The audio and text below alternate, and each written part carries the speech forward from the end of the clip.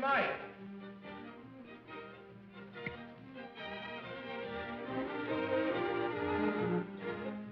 Thank you. How do you do, ladies and gentlemen? This is Orson Welles. I'm speaking for the Mercury Theater, and what follows is supposed to advertise our first motion picture. Citizen Kane is the title, and we hope it can correctly be called a coming attraction. It's certainly coming to this theater, and I think our Mercury actors make it an attraction.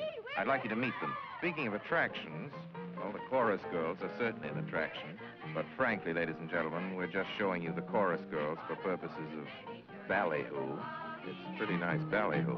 But here's some of our real Mercury people. This is the first time you've seen most of them on the screen. Hey, give Joe a little light. Thanks. Now smile for the folks, Joe. Smile. Joseph Cotton, ladies and gentlemen. That's it. Joseph Cotton. I think you're going to see a lot of him. Here's Ruth Warwick, whom I know you love. Ruth. Look at the camera, Ruth. We caught Ruth with her hair up. And here's somebody you've all heard on the radio, so I don't have to tell you he's wonderful. Ray Collins. Dorothy Commengore is a name I'm going to repeat. Dorothy Commengore. I won't have to repeat it much longer. You'll be repeating it. And here's George Coulouris, who's a grand actor. I'll say that name again. George Coulouris. Watch it. Here comes Everett Sloane. Look out, Everett. Oops. Everett Sloane, ladies and gentlemen. He isn't necessarily a comedian. And here's one of the best actors in the world, Agnes Moorehead. I've said a lot of nice things, but Erskine Sanford deserves some more. Erskine Sanford. So does Paul. Paul Stewart, everybody. Citizen Kane is a modern American story about a man called Kane, Charles Foster Kane. I don't know how to tell you about him. There's so many things to say. I'll turn you over instead to the characters in the picture. As you'll see, they feel very strongly on the subject. Charles Foster Kane is... Sure, he started the war.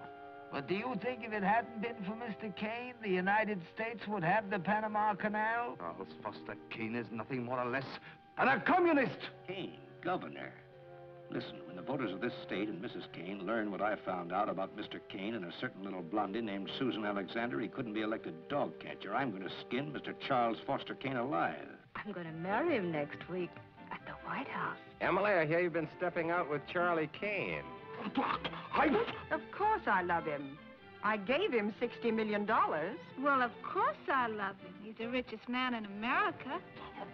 But all the girls say about him at first. But you know, I can't help but admire him. He's crazy. He's wonderful. Ladies and gentlemen, I don't know what you'll think about Mr. Kane. I can't imagine. You see, I play the part myself. Well, Kane is a hero and a scoundrel, a no-account and a swell guy, a great lover, a great American citizen, and a dirty dog. It depends on who's talking about him. What's the real truth about Charles Foster Kane? I wish you'd come to this theater when Citizen Kane plays here and decide for yourself.